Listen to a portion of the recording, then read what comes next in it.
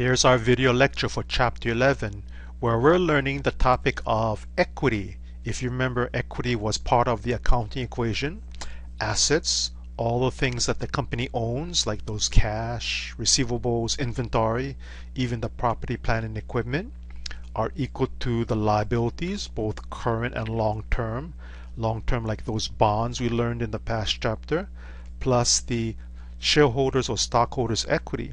And in past chapters we saw the capital stock account representing the investment made by the owners and the retained earnings. This is the accumulated profits of the companies for past years. But we're going to see here in chapter 11 there's more accounts, more detail than these two accounts we've seen in past chapters. Now, before taking a look at a corporation, well, let's take a look at the corporation, at least the ownership. The owners are called shareholders or stockholders, and you could have just one or thousands of shareholders or stockholders for just one corporation. And another type of business entity would be a partnership, where you have to have at least two or more owners. Could be thousands, but here I just showed two for one partnership. And the simplest type of business entity is called a sole proprietorship, owned by one person, the sole proprietor. Here's the sole proprietorship. So these two businesses are unincorporated versus a corporation. Now, to be a corporation or partnership, at least here in Hawaii, you have to be recognized by the state government. And the place to go, or at least online, is Hawaii's Department of Commerce and Consumer Affairs, the Business Registration Division, where you have to fill out some forms and probably get some attorney's help to draft up your legal documents. Now, what's getting more and more popular is a business entity called a limited liability company, where you could have just one owner, and if that's the case, you're probably treated for accounting and tax purposes like a sole proprietorship. Or if you have two or more owners for your limited liability company, probably you'll be treated more like a partnership. A limited liability company has the benefits of probably both a corporation and unincorporated businesses. So the thing to do if you're planning to start off your business is to check out this type of business entity, a limited liability company, that I believe is just briefly mentioned at the beginning of our textbook, probably in chapter 1. So let's take a look at the benefits and disadvantages of a corporation. Here we're told that a corporation is a separate legal entity from the owners. In other words, the corporation itself can own property, own assets, or can borrow money under its own name. Here it says that the stockholders are limited in liabilities of the business. So creditors of the corporation can only go after the assets of the corporation and not assets of the owner. This is unlike the case of a partnership or sole proprietor. If anything goes wrong in those two types of business entities, the creditors can go after the owners. So probably this is the main purpose of incorporating a business, especially one that has some risk, to limit the liability of the owners. But now, remember that LLC, Limited Liability Company, also has this limited liability benefit for the, we call them members. The owners are called members of a LLC. Transferring ownership is relatively easy for the case of a corporation. All you have to do is exchange the stock, give stock to the new owner. Or in the case of a partner as a sole proprietor, basically you're changing the business when you change a partner or change the owner. But that's not the case for a corporation, which ties into this one here. If the owner passes away, the corporation is still there. But in the case of a partnership or sole proprietor, it's basically discontinuing the old business and maybe starting up a new one. Here, lack of mutual agency. In other words, the shareholders of your company, stockholders, cannot go enter into contracts for the corporation. It's only authorized employees of the corporation that can do that. And you as a shareholder or stockholder does not necessarily make you a employee of the company, just an owner. Here it says it's easy to raise money, which is relatively true for large corporations. But in the case of a small corporation, probably the owner has to guarantee maybe any borrowing of money. Otherwise, you would not be able to borrow in the first place. Okay, so here they listed down as advantages. Now, a disadvantage of a corporation is that there's more regulations, like that filing with the government to be recognized, and there's annual reporting also with the government. But the key disadvantage to a corporation is double taxation. So let me illustrate that. So here is the shareholder again that owns the corporation. And the corporation, as we've been discovering throughout the semester, hopefully has some net income, profit that it's making. And this corporation has to pay taxes. So here, going to the government is some taxes. Hopefully that still leaves some profit left over here for the corporation. So now the corporation can pay out some dividends to the shareholders. But this dividends is going to be income that the shareholder has to report on their own tax return and pay taxes again to the government. So here's the net income being taxed to the corporation, and any excess net income being paid out as a dividend to the shareholder. Now the shareholder has to pay taxes on that same income. We call that double taxation in the case of a corporation. But in the case of a sole proprietorship or partner, again they own the sole proprietorship or partnership down here. The sole proprietorship or partnership does not pay any taxes, but all of the income is going to be reported each year on the owner's tax return, and they have to pay taxes on the full amount, even though they may not get any distributions. Maybe it's just kept here in the business. But the advantage here is that there's only one tax on the whole income at the owner level, because the business entities down here, sole proprietorship and partnerships, do not pay income taxes. A corporation pays income taxes. The shareholders pay income taxes on any dividend distributions. Okay, so again, that's a disadvantage to a corporation, the double taxation. So here's the organization chart for a corporation. At the very top are the shareholders who elect directors for a board. Within the board, then they would select a chairperson. Now it's the board that hires the officers of the corporation. Okay. Now for very small companies, the shareholder is probably on the board. The shareholder probably is going to be the CEO or president of the company. And they may probably hire the family members to do all of these types of positions down here. So one of the main things that confuses a lot of students in this chapter is the difference between shares, that's like pieces of paper, and the amount of dollars recorded on our journal entries and financial statements. So here, this is part of the balance sheet of a company. Remember, we have assets and liabilities and stockholders' equity section.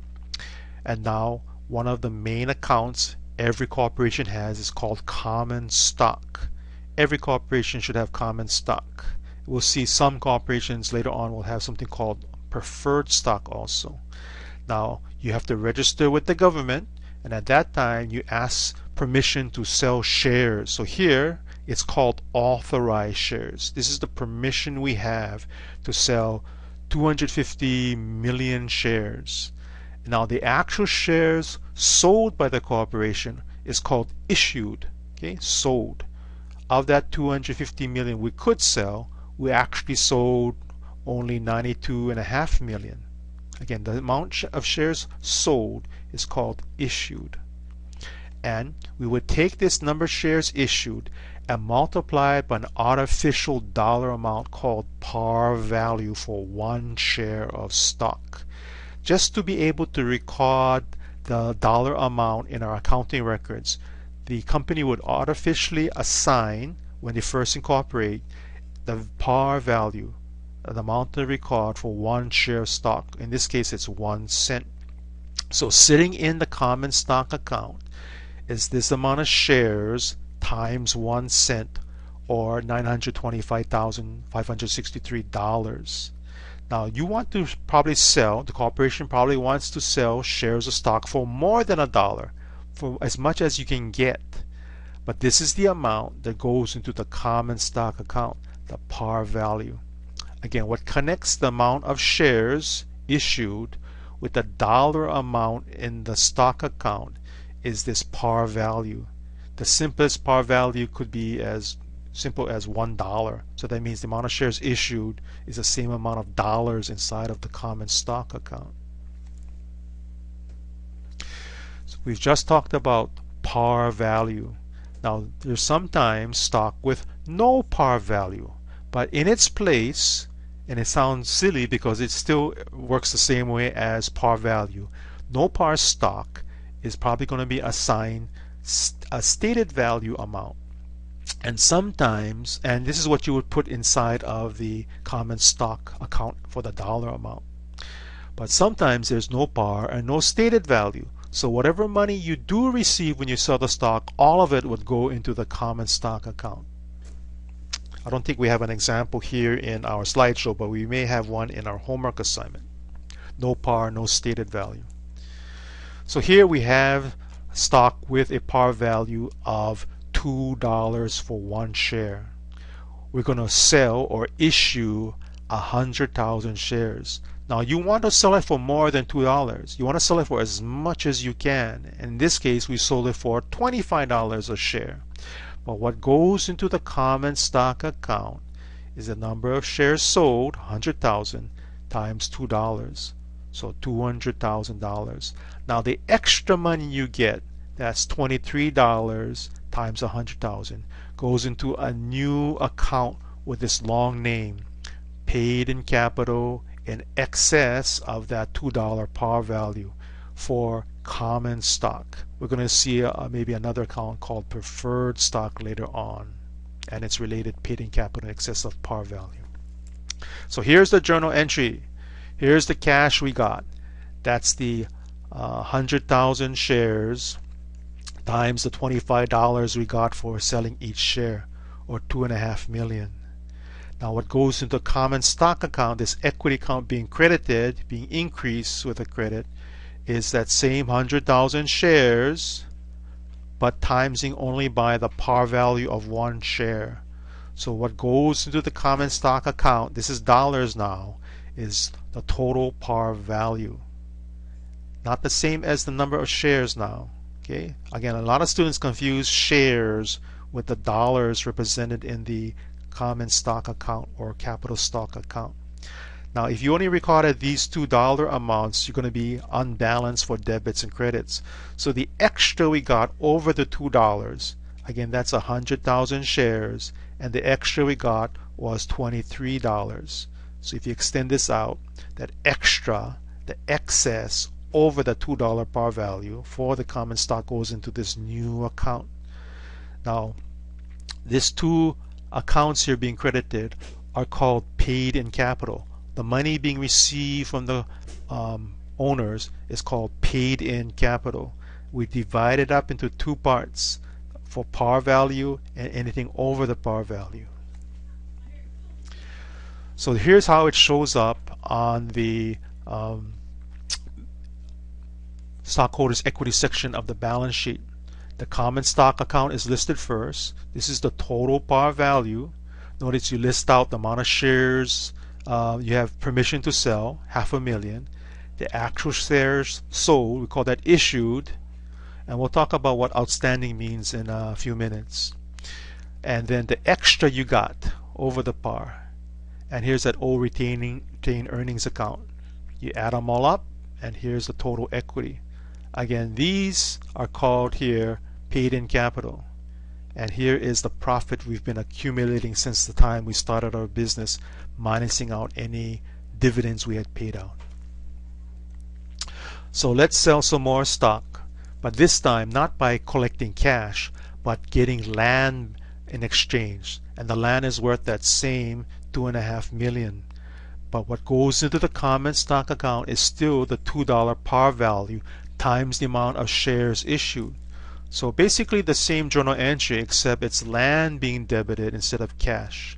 And again, common stock at par, and anything extra over the par goes into paid in capital in excess of par value. Now, let's pay out some profits to our owners, and that is called dividends.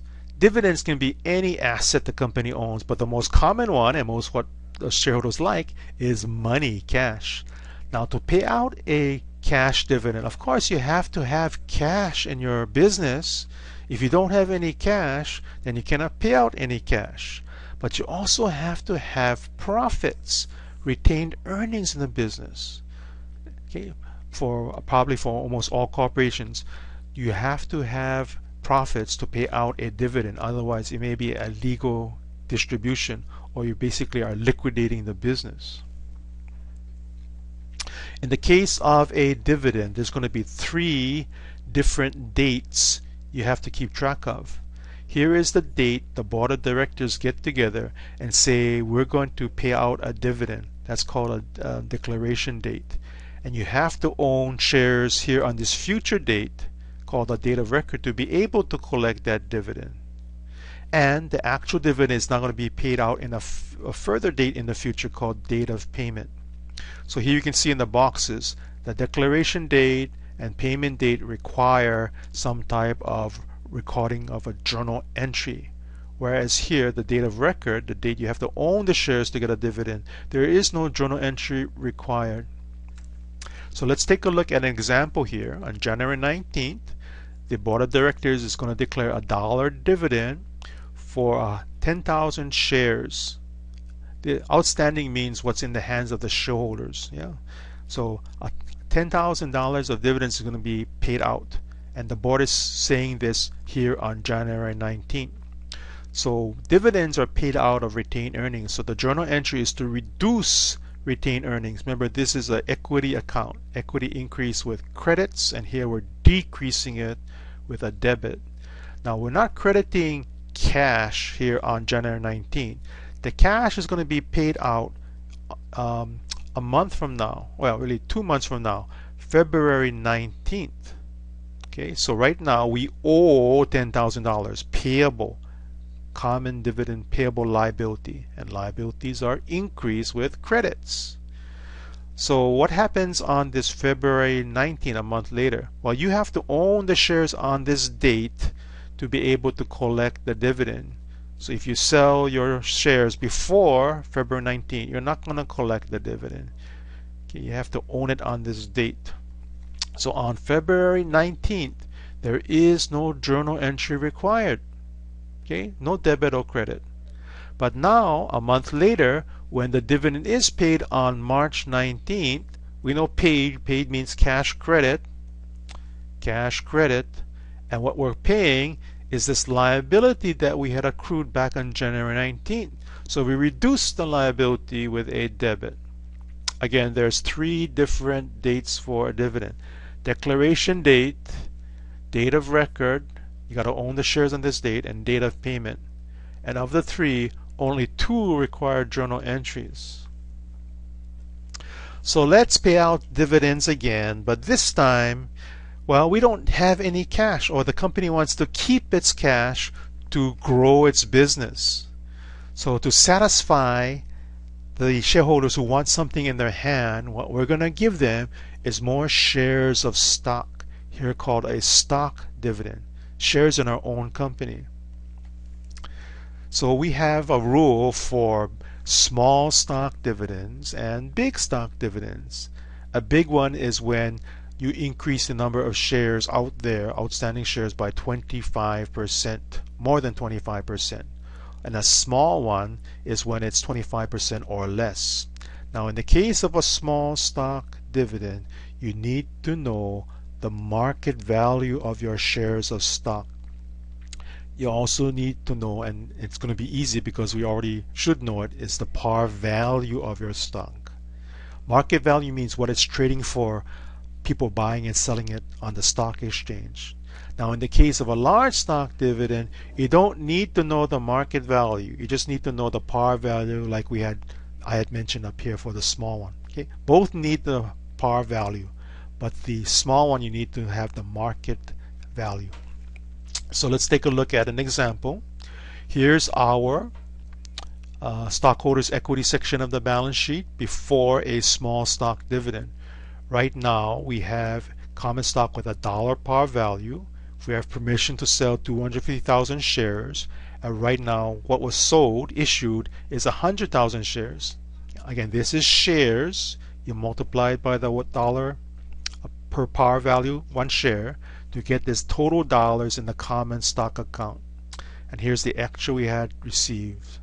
Total paid in capital, retained earnings. Okay, so we know we're going to pay out of retained earnings, the profits, and give more shares of stock to our stockholder. Now the amount of the dividend is always going to be stated in a percent. Here we're going to have 2% more stocks given. So if you remember, we have 100,000 shares. 2% of this means 2,000 more shares are going to be issued to the existing shareholders. So if you own 100 shares of stock, the company is going to give you 2 more shares. If you own 1,000 shares of stock, the company is going to give you 20 more shares. Here the total amount of shares going to be issued is 2,000 more shares. And here is the market value. We're told it's selling right now for $10. So what we're going to do is take out of the retained earnings a total of $20,000. But the amount that's going to be recorded for the common stock is always at par value. So here's the additional shares again, times the par value, and the total amount eventually going to go into the common stock account is $2,000 more. Now we're declaring this dividend on December 31st, and we're not going to pay out the 2,000 shares until next month on January 20th. So here on this date we owe 2,000 shares to our shareholders. So here's another new account called common stock dividend distributable, $2,000. Okay, so eventually when you do pay out the shares on January 20th, you're going to debit to take it away and just credit the common stock account that we've seen before.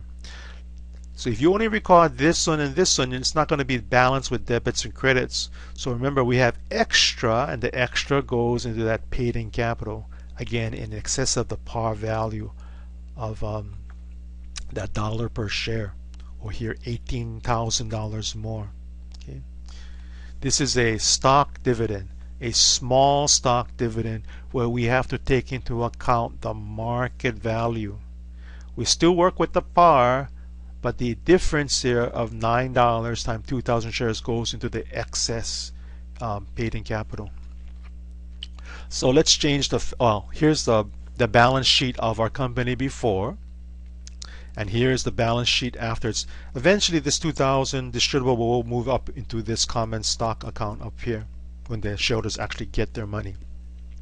So the effect, if you look at the total here and the total here, it's the same. But all we did is shift money from the retained earnings up here into the paid in capital section. This is the same company before and after, but now we have more shares, 102,000 shares representing the ownership in this same company versus just 100,000 shares over here. Okay. So we're satisfying the psychological needs of our shareholders by giving them something, but really the company is still the same size. So let's take a look at an example of a large stock dividend. Here our company, Router, permission to sell 200,000 shares. We actually sold 50,000. And again, we're going to move money from this retained earnings when you declare a dividend and put it up here in the paid in capital section. A large stock dividend is when it's more than 25%. So here it's 40%. So you look at your existing shares issued or outstanding times by that rate. So here's the additional shares you're going to be issuing. I believe in our homework assignment you're going to have a not 40% but 100% stock dividend.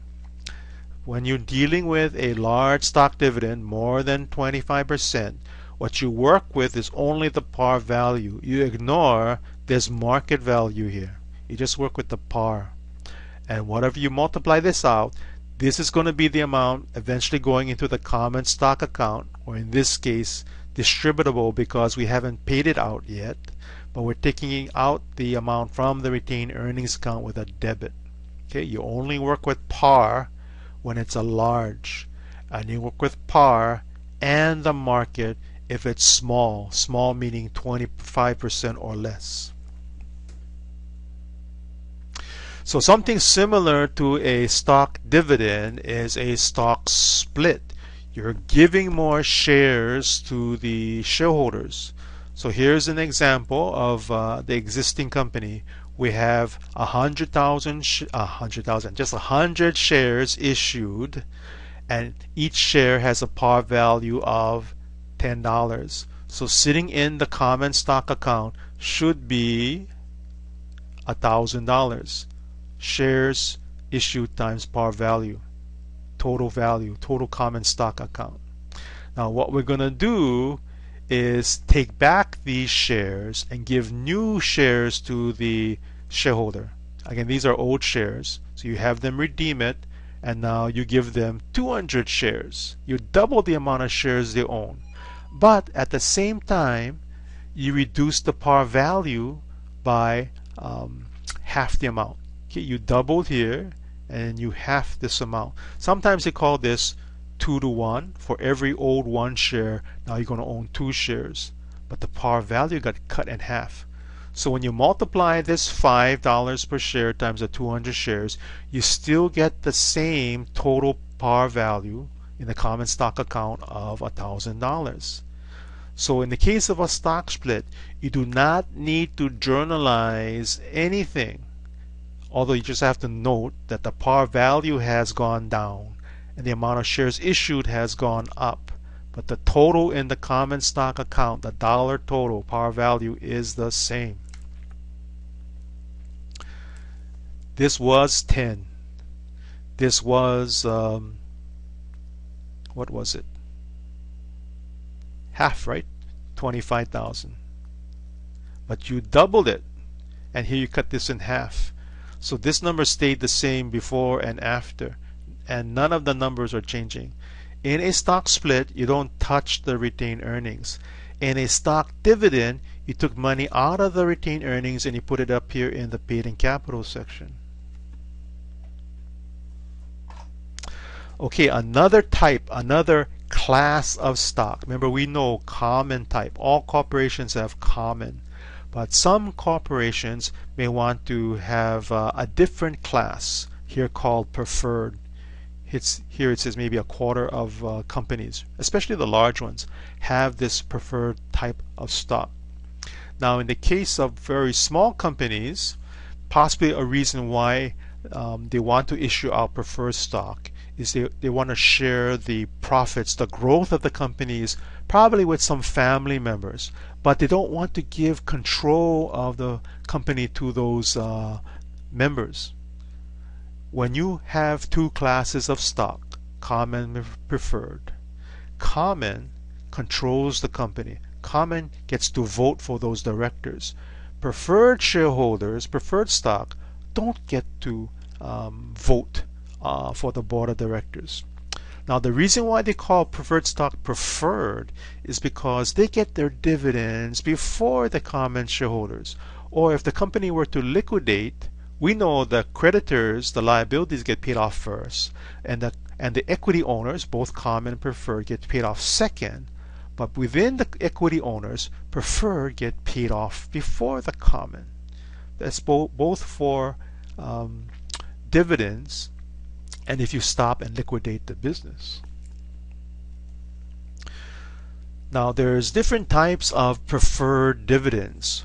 Here, one called cumulative means that you didn't pay off dividends you're supposed to have paid in past years. So now when you try to pay off the current year dividends, you have to pay off the old ones first. Here they call it unpaid dividends, called dividends in arrears. Versus preferred stocks with non-cumulative dividends.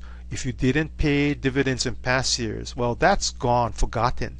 You only have to worry about the current year preferred dividends getting paid off before now you can pay off or pay common shareholder dividends. So here we have an example. The two classes of stock, common and preferred. Notice we have par value and par value. We have authorized permission to sell, and we have the actual sold, issued, both the same numbers, and outstanding, which we'll get into in a few minutes. Now in the case of preferred, you're given this rate. And if you remember, interest rates, just like when you have money being borrowed or lent, the principal, which is the par value, times the rate equals the interest. Or in our case here, the principal times the rate equals the dividend each year. So if you own one share of preferred stock, you can probably expect to collect $9 of interest each year. So here we have 1,000 shares, so $9,000 of dividends, preferred dividends, should be paid out each year before the common shareholders get any dividends. We're told that in 2011, no dividends were declared, no dividends were paid. So both common and preferred got nothing, no dividends in 2011. But in 2012, the board now declares a dividend of totaling $42,000 for both preferred and common. Now again, preferred got to get their dividends first before common, but the question is, can the preferred get their 2011 dividends before the 2012 dividends are paid off? Well, it depends. It depends if the dividends are non-cumulative or cumulative. Non-cumulative means any unpaid dividends in past years is loss. So you only worry about the current year. Again, 9% times the par value, or 9,000 of dividends, is paid off to the preferred shareholders, and the rest of the 43,000, is it 43? 43,000, 42,000 of dividends goes to the common. Whereas in the case of cumulative, you got to pay off the old unpaid preferred for past years, then the current year preferred dividends, leaving a smaller amount of dividends for the common shareholders. Again, that's the difference between cumulative and non-cumulative. Cumulative, you got to pay off the old unpaid preferred dividends before common gets their share.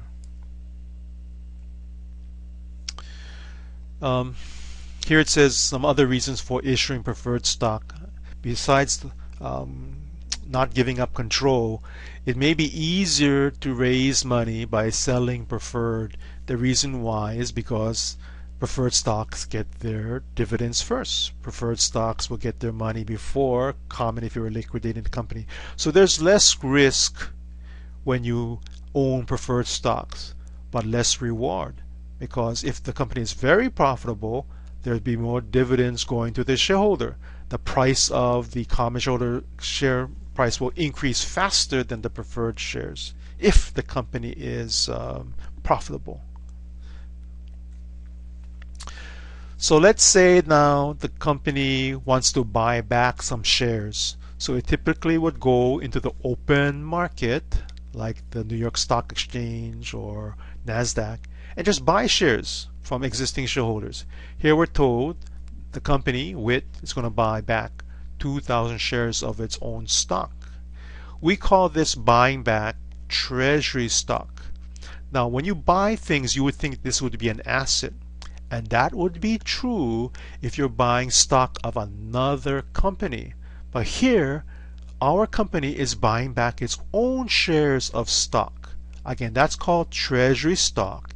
And instead of treating it as an asset, we know assets recorded with debit, but treasury stock is a contra equity account. We know the equity accounts, common stock, preferred stock, paid in capital, retained earnings, all increase with credits. But here, when you buy back shares, you're buying stuff, remember you got a debit cost, it's going to this contra equity account called treasury stock. It's going in not at par value, but at the cost you paid. And of course, here's the cash we had credited to buy it. So treasury stock account goes in at cost, and now eventually when we sell it, it will come out at the same $4 per share cost.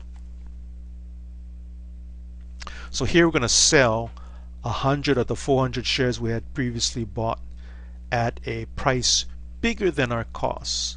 So the cash we collect is $400, and the treasury stock being taken out, being reduced, is the same. It's the same price that we bought at 400. So there's no gain or loss. In fact, if there was a gain, we got more cash than the cost. Gains in selling your own stock are tax-free. Now, that again would not be true if you're dealing with another company's stock. But when a company deals with its own stock, buying and selling, there is no gain or loss reported. So let's say what would happen if you sold it for more than $4 a share. Like here, we sold it for $8, 500 shares. Let's see, 8 times 500 gives us cash of 4,000. Now you take out the treasury stock, that's cost of 4. Remember, go in at cost and come out at cost. $4 times 500, or 2,000. Now to equalize the debits and credits, the extra you got is not gain, but here extra is paid in capital. In this case of treasury stock, the extra $2, $4 per share. Okay, so no gain, but here paid in capital in excess of the cost of the treasury stock. So what would happen if you sold it for less than $4? Well, here we sold 400 shares, and it still comes out, let's see, 400 shares at $4, right? Costs. And here's the cash coming in. 400 shares at $1.50 per share. So now you start using up that paid in capital that we had made in the previous transaction when you had a gain. Now, if you use up all this treasury stock paid in capital, then you're going to start eating into your retained earnings if you start selling it at a loss.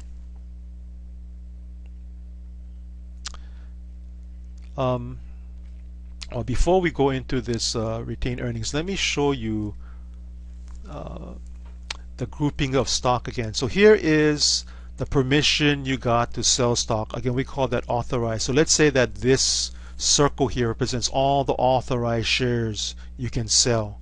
But the actual amount you sold maybe is just a portion of this. This is called issued shares that you sold. Now we just saw you can buy back shares. Now what you buy back is coming from this issued. So let's chop this issued in apart here. And the one you buy back is called treasury stock. So we have the number for authorized, that's this whole big circle. We have the number that was sold, that's this circle including the treasury. And now what's outstanding, that word we saw before, the number of shares, is this right here. Okay, in the hands of the shareholder. This is in the hands of our company.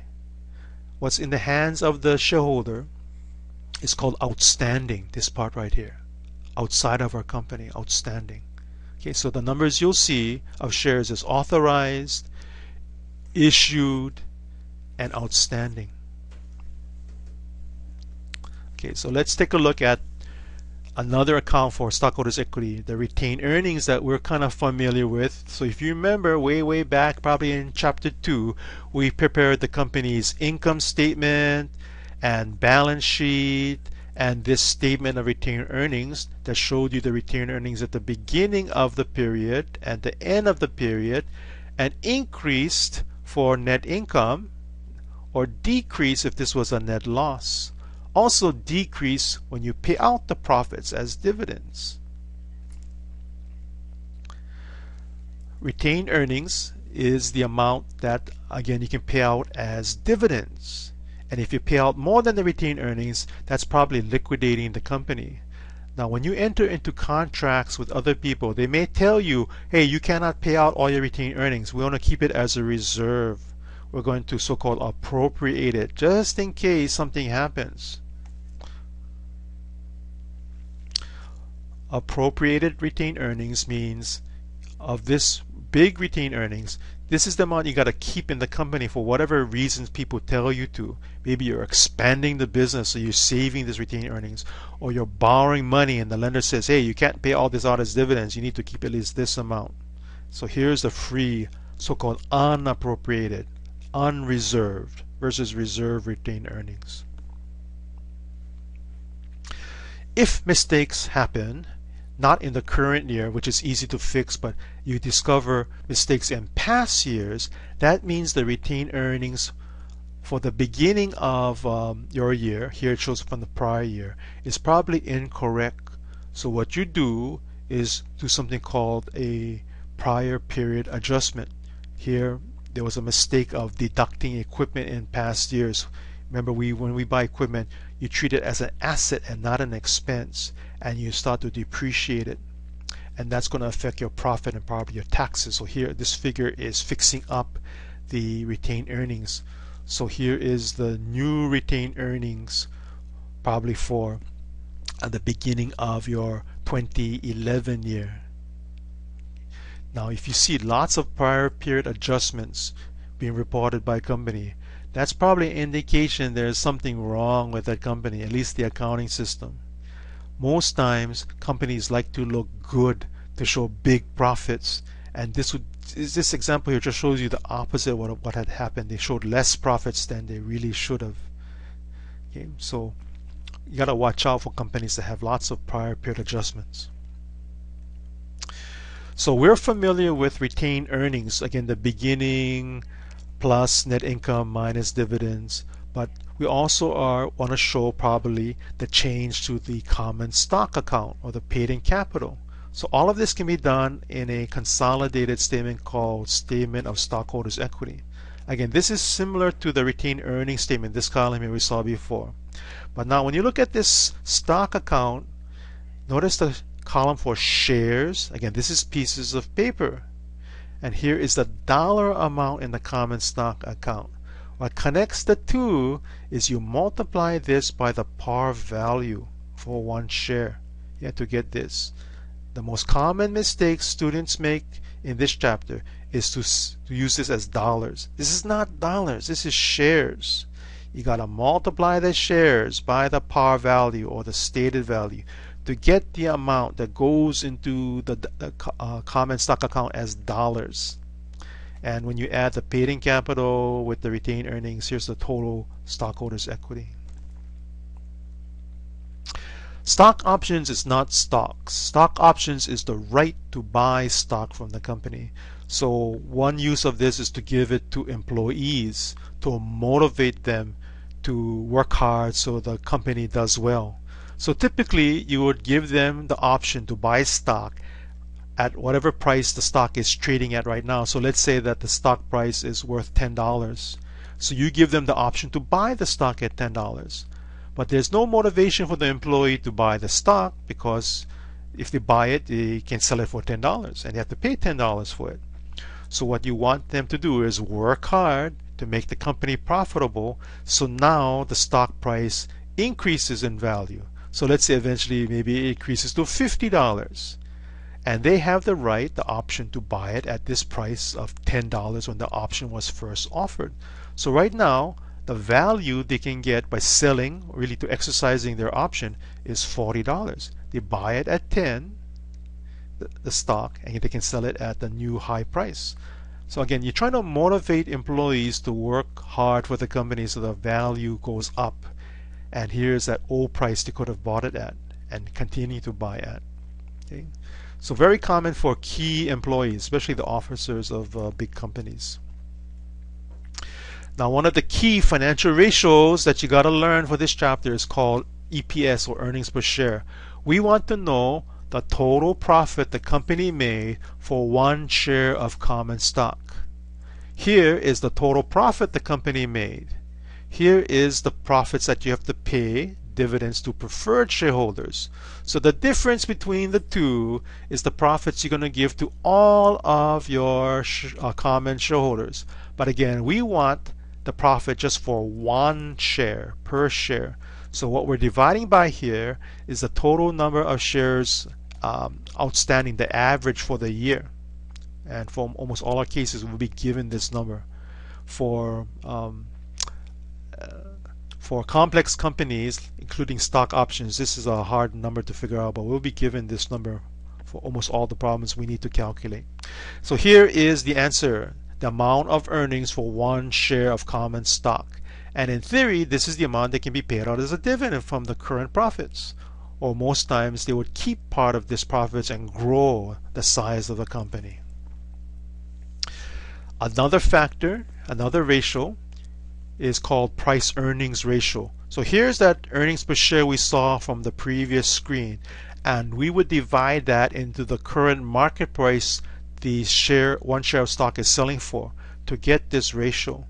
And a lot of financial analysts would use this ratio to determine whether they should buy a share of stock or sell it.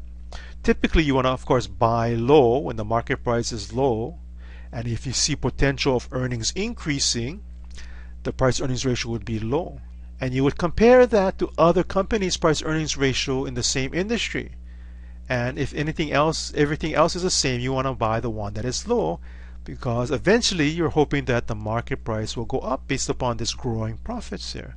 Or maybe the price earnings ratio is very high, indicating that the price here is too high compared to a relatively low amount of profits being earned by the company. Okay, a lot of it is subjective, but when you compare one price earnings ratio of a company with another one in the same industry, you can kind of tell which company is better, which was the better buy, or what most people think is the better buy. Okay, another ratio. Here is the value of one share of stock, and you could invest this as any share, or maybe you invest this in a savings account. And here's the profit you're going to earn. Could be interest, or in the case of a corporation, the dividend you get every year. Now, if this was money being invested in a bank account, you would get a measly less than 0.5% at most interest up here, and the dividend or the interest yield would be very small. So to make more money, most people agree you should invest in the stock market. And here's how much you have to pay for one share of stock. And here's the amount of dividends you get for that one share of stock. And the yield, the percent, is probably going to be bigger than the yield you get on a savings account. But you know the savings account value is not going to change. Whereas the stock market may increase, which is good if you own the share of stock, or decrease, which may be bad. And that's the risk you take for investing in the stock market, the increase or decrease. This is the main way you make money in the stock market, hopefully with the increase in value, and not necessarily collecting dividends. But the dividends you do receive is probably going to be bigger than the interest you could collect in the same amount of money invested with a bank account. One more ratio called book value, and we've seen this term used probably with the fixed asset, yeah, but the book value of one share of stock is basically, well, let's look at the accounting equation again. So here is the book value of all the shares of stock. Here the total stockholders' equity on the top, and we divide this by the number of shares outstanding during the year. Again, we know what outstanding is, yeah, versus authorized versus issued. Okay, and this will give you the value of assets minus liabilities for one share of stock. In theory, if the company were to liquidate, this is what you get for owning one share of stock, assuming that the assets are priced at the current value. Okay, so that's it for our chapter 11. Lots of terminology. So make sure you use your chapter as a reference. Okay, so work on your homework, the Learn Smart and the homework problems. Talk to you later.